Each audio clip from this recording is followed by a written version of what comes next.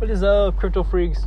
I need to say that a bunch of stuff has happened these past few days. Like the two banks that just failed, and then cryptocurrency started going up crazy. I think it was like literally like 2 days ago, and like it was just an insane week. And then more stuff's happening. Like my plan is right now, it's just like I said in the past, like I'm thinking of just in the I'm trying to save some money and make some money from the crypto world right now. And then once I have like some money saved up, I'm going to use that to do investing into other things outside of the cryptocurrency world. And from there, just, see what happens from there. Because I do have a feeling the market could definitely get more uglier and uglier in the future. And right now we're just seeing a small example what it could be in the future. It could be 10 times more worse. Think about it.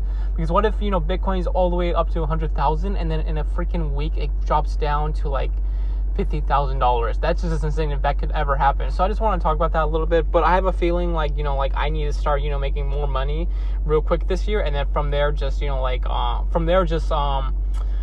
put that money to something else, because I really want to, move out to Nevada or Arizona and get some property out there just in case something crazy happens here in California or something happens in the cryptocurrency world. I just want to, have something, I could say oh, this is my backup plan. I go off there, for a while, everything, settle down, and that's pretty much it. But that's pretty much it, guys.